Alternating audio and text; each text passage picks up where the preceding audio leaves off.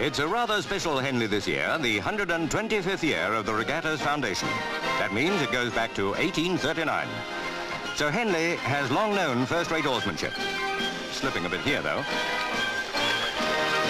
Narrow escape for that crazy paving outfit. Certainly there's no complaint about weather. On the same day last year, the whole place was a sea of mud. And this regatta appeals to both sexes and to every generation. Once get the rowing bug and it's yours for life. Today, the Royal Regatta has royal visitors. The Queen Mother, accompanied by Princess Margaret and Lord Snowdon, graces the final day to mark the 125th year.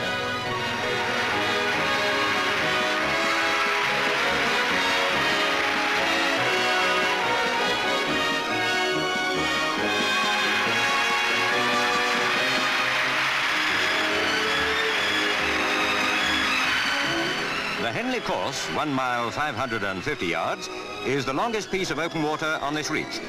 And coming up to the finish now in the Diamond Sculls is Seymore Cromwell, America, decisively beating the Argentinian medical student A Demiddi.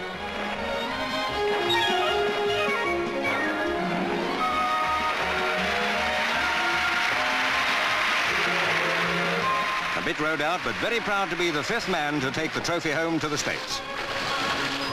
The Americans who really steal the show are the Harvard 8 who won the Grand Challenge Cup in 1914, 50 years ago.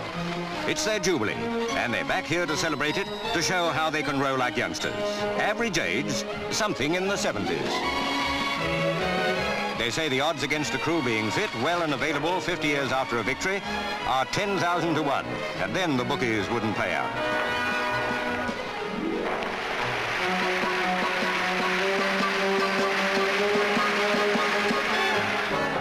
Don't stint. Release another unguided missile.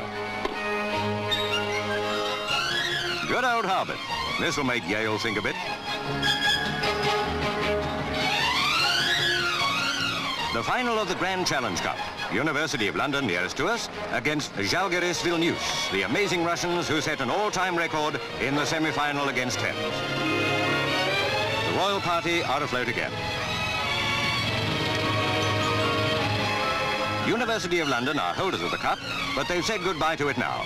The Russians are only 2 seconds behind their record time of the previous day.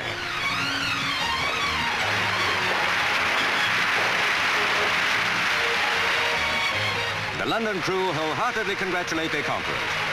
If Russia can keep up this standard, who's going to beat her in the Olympic Games? What about it, you English oarsmen?